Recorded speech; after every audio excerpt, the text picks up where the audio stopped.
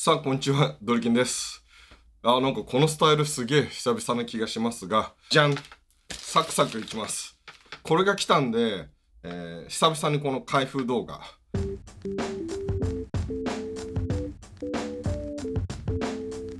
これあれだと、確実にあれだと思ってんだけど、あれだよね。アマゾンで買ったんだけど、アマゾンで買ったこのアドロマ経由ね。だよね。来た！やば。これ来ちゃったよ。やっぱり箱からして高級感全然違いますね。ということで、これは何かというと、じゃん！これ見てください。ミニ三脚沼っていうのが世の中にはありまして、ここにね、あとここにもあるんですけど、今まで散々様々なこういうミニ三脚を、これちょっとミニでもないけど、ゴリラポットとか、散々いろいろ試してきましたが、決定版となるはずのものがこれです。そしてこの箱から出てくるのは、じゃんと。おー、なんか、三脚とは思えない高級感ですけど、ジッツォのミニ三脚。なんか結構いろいろ付属品が、このレンチとか、マニュアル的なものとか、いろいろ付属品が入ってますけど、またこういう箱が高級感あると捨てづらくなるんだけどね。ここあれですね、ネジ山のサイズ変更用だけど、とりあえずこのジッツォのポータブルミニ三脚。これをもう僕の、ミニ三脚沼の決定だ。これでもう最後にしたい。で、これ実はこの間福岡オフ会に開催した時に、福岡のヨドバシカメラで実物を見て、これね、すっごい気になってたんだけど、何せ、このポータブルミニ三脚なのに2万円を超えるっていうありえない価格設定で、ただ評判がものすごい高いっていうのをなんかビデオサロンかなんかで読んですっごい気になってたんですけど、さすがに実物見ないでは買えないなと思って躊躇してたんですけど、たまたま福岡オフ会でヨドバシカメラで実機を見ることができちゃったせいで、そっからずっと気になって結局これを購入してしまいました。でね、何がすごいって、もう、ポータブルな中で、これ3キロぐらいまでいけるんですよね。3キロぐらいもう、ブラックマジックですら余裕でホールドできて、今これ触っててもわかるんですけど、もう明らかな質感の違い。あとやっぱり、実際にヨドバシカメラで使った時に一番惹かれたのが、このボールの部分もかなりヘッドがちっちゃいのがポイントなんですけど、さらにここにロックの機構があるんですけど、ここをひねってロック解除して、でクッとやるともうかっちり。ここのオペレーションの楽さ、これが半端じゃないんですよ。ヒュッと緩めて頭に好きな角度に変えてピッてやればぴったり止まって全然ずれないっていう。種類とかももちろんボールヘッドになってんだけど、やっぱりここのネジ機構がどうしても横に出っ張っちゃったりとか、あと結構ね、だんだんやっぱり威力が弱まってくるんで、結構ギュッてやんないと危なかったりするんですけど、こいつはね、やっぱりね、全然、ちょっと長く使ってみないと分かんないけど、この最初の初見のね、緩める時と固定する時のね、安定感が半端じゃないですね。これ明らかに物が違うって感じと、あとこの足も、これカーボンなのかな？軽いんですよ。足は、こう普通に開くんだけど、ここがまたね、基本的に操作系がすごい考えられてるんですけど、ここをヒュッと伸ばしながら曲げると、ここの足の根元をギュッと引っ張って横にすると、もう一段階、こう開脚できるんですよ。で、戻すと、こんな感じ。角度が違うのがわかると思うんですけど、こんな感じで、簡単に2段階で足の角度変えられるから、1個だけこう、足を広げれば、結構いろんなところの角度、1個とか2個とかで足を調整して、かつこのヘッドで角度を調整すれば、かなり柔軟にいろんなところで、平らなところじゃなくても、しっかり固定できる。で、この足もしっかりしてるってことで、これはね、もうやっぱりね、高いけど、もういいもの一発で、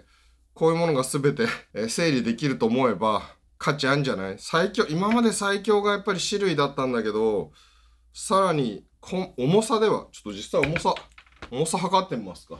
せっかくだから重さシリーズ測ってみると、じゃあまずこのジッツォのミニ三脚をゲットするまでの一番お気に入りは種類、この頭のヘッドだけ取っておきますか。種類のミニ三脚で、まあこれはね、なんだかんだ言ってもやっぱり汎用性高いし、お値段もお手軽なんで、一番おすすめではあるんですけど、こいつがだいたい393とか 394g。このカズさんマウントがついてるこれとかになると、これ一番一眼レフでもホールドできるゴリラポットだけど、これも 800g ぐらいあるんで、まあ、結構もうミニの域超えてる。で、一番多分ね、一番 YouTuber に定番なのがこのジョビーのゴリラポットのこのサイズが一番定番だと思うんですけど、これで 240g だって。これ240。あと最近ね、結構、これとかはもうトラウマのやつ、Amazon でめっちゃ安かったんだけど、で、使い勝手も良くて、グリップも良くて、評価高いんだけど、これにブラックマジックを乗っけたせいで、車の天井から落としてしまうという悲劇があって、それ以降怖くて、あまり使えてないんですけど、まあこれそもそもそれは僕が悪くて、もうコンデジとか用の、そんなにここにこう、ホールド力がない。今、締めてても、緩めたらくるくる回りますけど、締めてもそんなにホールド力がなくて回っちゃうんですけど、これも167g だって。地味に最近気に入ってたのが、この G 運のジンバルについてた、本当はジンバルのこのポールの一番下につけるジンバルを一時的に立てる時の三脚ですけど、これはグリップの質感も良くて、まあ開脚とかヘッドで角度変えたりとかできないけど、ポータビリティ高いなと思って気に入ってたんだけど、これも 173g だから、ゴリラポット、これよりもちょっと重いぐらいですね。173g だって。とか、まあ、マンフロット。これも結構定番中の定番のマンフロットのミニ三脚だけど、これが188だって。だから、だいたいこれとここら辺は、重さ的にほぼ同レベルで、これも170だから、だいたいここら辺が同じぐらいのレベル。まあ、種類になると、これよりちょっと 100g ぐらい重くなっちゃうって感じですね。ちょっとこれはちょっと、今のところ、論外。じゃあですよ。じゃあこいつ、このジッツォのやつ、どのくらい重さか、いよいよ測ってみたいと思います。いきます。ダン。お、来た。267g。こいつが398だから、やっぱ 100g ぐらい軽いけど、これよりは 100g ぐらい重い。だからこれが170台、270台、380台みたいな感じで、ちょうど 100g ずつ重さが変わってくるけど、でもこれ、ヘッドついてるからね。このゴリラポットにしても、このジューンにしても、ヘッドつけたら軽く 100g ぐらい重くなるから、まあもちろん、これとかはヘッド付きで軽いけど、でも、ちょっと僕が使ってるようなカメラでは耐久性が持たないので、これはこのボールヘッドを踏まえて、足の部分とかだったら確実にこれよりも軽いから、ヘッドの角度は変えられるし、足の開脚角度も2段階で変えられるし、何せね、これはね、ヨドバシカメラものがあるかもしれないんで、もし機会があったら一度実物を触ってもらうと、多分こういうミニ三脚とか三脚に過去に経験がある人がこれ触ったら、多分すごい感動すると思います。僕が読んだ記事でも、まあミニ三脚他のと比べて価格帯が全然違くて、これに行く価値がどのくらいあるのかみたいなのを書かれてたんですけど、まあ結果的にはやっぱりそれだけの価値があるだみたいなことを読んでたんですけど、まあ実際全然違う。ということで、今後はこれをメインにちょっとここら辺整理しようかな。もうミニ三脚はもう当分これでいこうと思います。まあ実際の使い勝手とかは、やっぱり日々運用してみてまた感想が変わってくると思うんで、そこら辺は今後の Vlog でも随時お知らせしたいと思いますので、チェックしてみてください。